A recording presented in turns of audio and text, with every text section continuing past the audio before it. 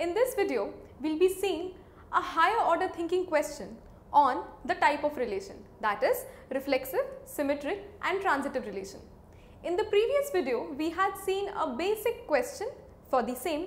Let's see a higher order thinking question for the particular type. Let's read out the question together. Let W denote the words in English dictionary and a relation R is given as x comma y, which is an ordered pair which belongs to W cross W. You see, W cross W means Cartesian product of the word.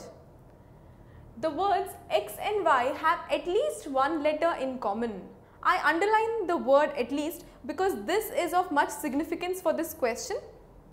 So x and y have at least one letter in common.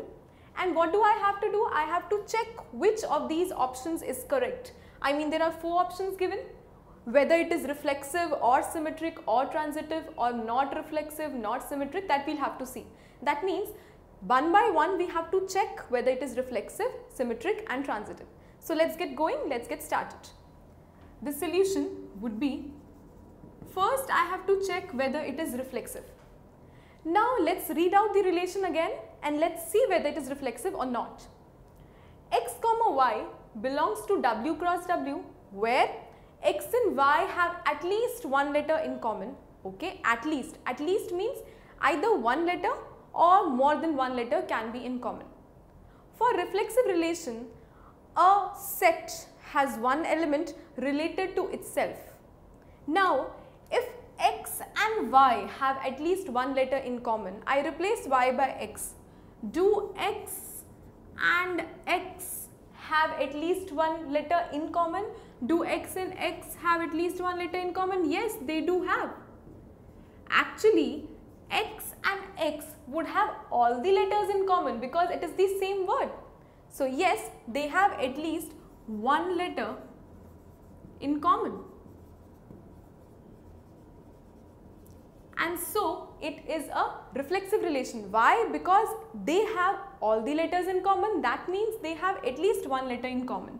So yes, it is reflexive relation. Now let's move back to the options and let's see which options can be striked off. It says not reflexive, but I found out it is reflexive. So I can directly strike off option number A, because I know that it is already reflexive. Now these 3 options have already reflexive. So my answer would be either option number B or C or D. Next step is what? Next step is to check whether it is symmetric or not, and then we'll be checking whether it is transitive or not. Okay, for symmetric, what do we need to do? If x and y belong to the relation, then do y and x also belong to the relation? That means if x and y have at least one letter in common, do y and x also have at least one letter in common? Yes, definitely. If x related to y, that means if these words have at least one letter in common, you interchange the positions, then also they would be having one letter in common. Since x related to y implies y related to x for this relation, so it is also a symmetric relation. Now I have already seen that it is reflexive, it is symmetric. Let's see which all options can be striked off, and do we need to check whether it is transitive or directly we can write the answer. So it is symmetric. Whether this option C says not symmetric, so I can strike off option number C. Now I am left with 2 options, option number B and D. So let's check whether this is transitive or not. If it is transitive, I will have option number D as my answer. If it is not transitive, I will have option number B as my answer. So, checking on whether it is transitive or not, let's think of with the help of an example. X and Y, 2 words having at least one letter in common. Okay, fine. Let's say we have 2 words, Delhi and Dwarka. Now these 2 words have what in common? They have A here, here, but not here. So they have D in common. This letter is common. Okay. These two are related. X and Y are related. This means X related to Y. If I say X is Delhi and Dwarka is my Y. Now let's see another pair Y related to Z. Let me write down Y related to Z.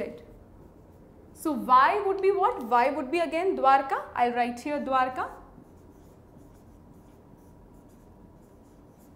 And Z would be what? Z would be another word which has one letter at least common with Dwarka. Let's say I write Patna. Now, at least one letter in common. 2 A's here and 2 A's here. Yes, at least one letter in common. These two relations followed. Now, if X related to Y, Y related to Z, then if it implies that X related to Z, it is transitive, else it is not transitive. Let's check whether X related to Z. Okay, this is X, Delhi. I write again Delhi. And what is Z? Z is Patna. So I write here Patna. Now, is there any letter common in these? No, there is no letter common in these. That means X is not related to Z, or I may say that X and Z do not belong to R. That means it is not a transitive relation.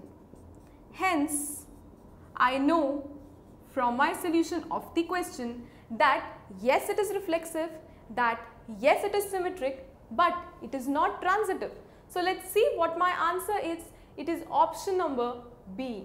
That means it is reflexive, it is symmetric and not transitive. So I'll strike off option number D. So this was a higher order thinking question on reflexive, symmetric and transitive relation.